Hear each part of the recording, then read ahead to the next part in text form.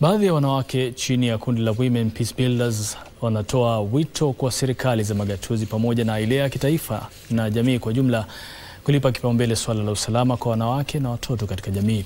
Kundi hilo limesema wanawake wengi ndio wanaokabiliwa na hatari za unyanyasaji wa kinyumbani, ndoa za mapema, ukeketaji, dhulma kwa wazee pamoja na mila zilizopitwa na wakati.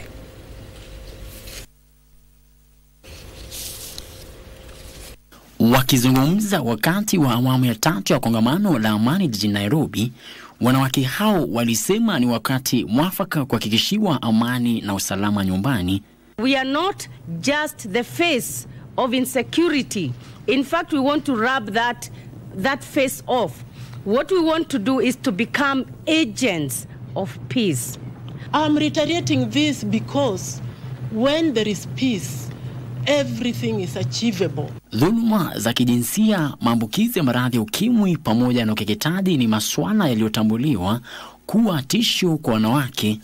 The girl child pregnancy is also a challenge. To us, we don't know what is a witch and how do you measure witchcraft, but women are suffering a lot in that area, and we find that nobody is coming out to reveal the secrets. Especially Kitui, Machakos and Makueni, we have a lot of FGMs.